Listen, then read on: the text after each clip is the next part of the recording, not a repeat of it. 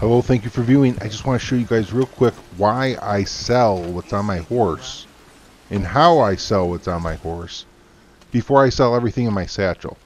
Now you see, I just tapped LB to move to my horse cargo from the sell slot in the satchel, which makes it really easy to sell everything that's on your horse real quick without having to sort through what's in your satchel and what's in your horse and selecting this and that, and then I get disconnected. See, that's why I do it.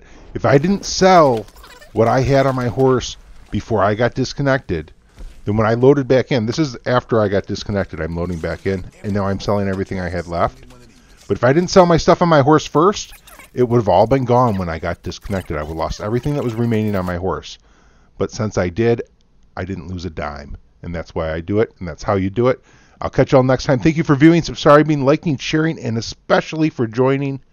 Until next time, happy hunting and happy trails.